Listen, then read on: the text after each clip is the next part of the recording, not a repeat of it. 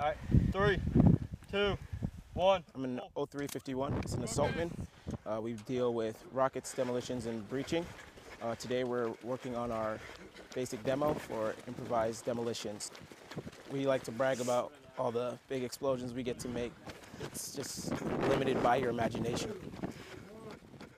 For range today, probably the best set of skills would be familiarity, because like I said, everything kind of needs to be really precise, and so by practicing it out here and getting comfortable with working with all these explosives when you're actually in a hostile situation and you need to be able to stay calm and make sure you're focused, having that familiarity is going to help those Marines take care of business.